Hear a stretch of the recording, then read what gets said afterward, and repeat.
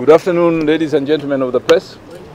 As you know, we had a one-day meeting here with Safaricom discussing collaboration with Safaricom as counties of Lake Region Economic Bloc, the 14 of us, so that we can use the technology provided by Safaricom in doing various things in our counties, like revenue collection, personnel management, managing our resources, equipment like transportation and so on.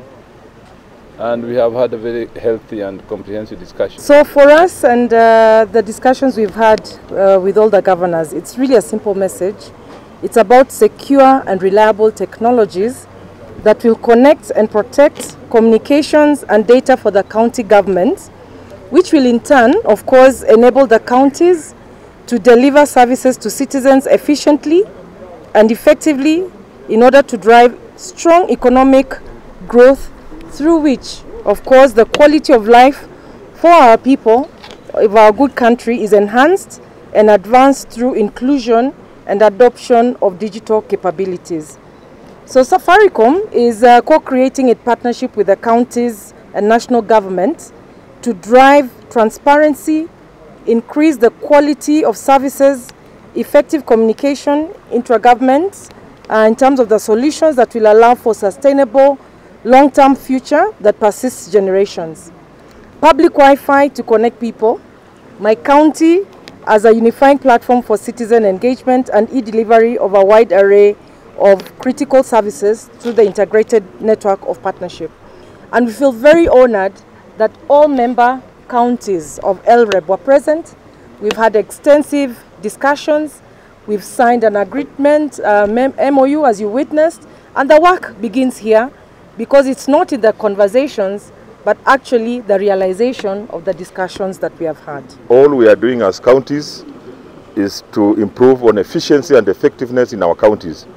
We want to minimize cases of corruption, especially in the health sector, revenue collection, and also want to use efficiently and effectively the revenue that we are getting from the shareable revenue and on-source revenue. So we want to minimize human contact with money, because that is where corruption takes place. So once that is done in most of our counties, we are looking and hoping that services will be more effective and efficient to the people that elected us. I want to thank all the other governors who joined with us, again with the Safaricom. I want to thank you. What Speaker Elmet has just mentioned is that we want to reduce corruption cases in all aspects: health, revenue, and other forums that are again manned by the county governments. Indeed, we are happy. We're going to KISII. We're happy to host this event. And again, KISII, you found that is green as it is rainy as it's going to rain. And again, you will be happy to carry a soapstone from here, just to symbolize that indeed you came to KISII.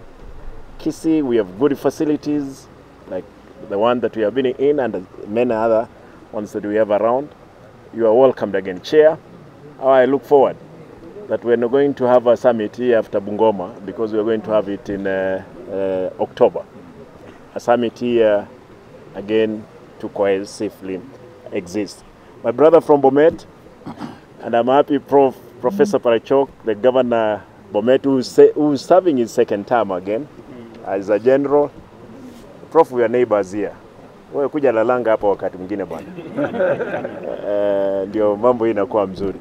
Otherwise, we thank you. You go with the blessings za Mungu ambazo pia mvua iwanyeshe mkiondoka. Asante sana. Asante mnakaribishwa.